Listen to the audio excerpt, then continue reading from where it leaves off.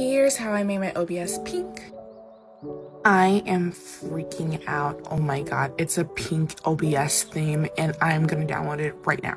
So you're gonna go to that download right there. You wanna go to your program files, OBS download, data, OBS studios, and then finally to themes. We're gonna drag that into the folder.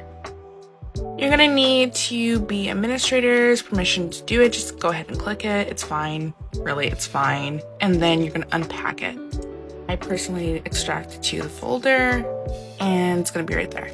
Okay, once you got that going on, go ahead and open it and drag this to themes and continue. Once that's in themes right here, just a QSS file, we can go ahead and open OBS. It's gonna be right at the top in file, setting, over here in theme, and it should be right there. Here's what it looks like when it's all done. It's all really cute and super pink.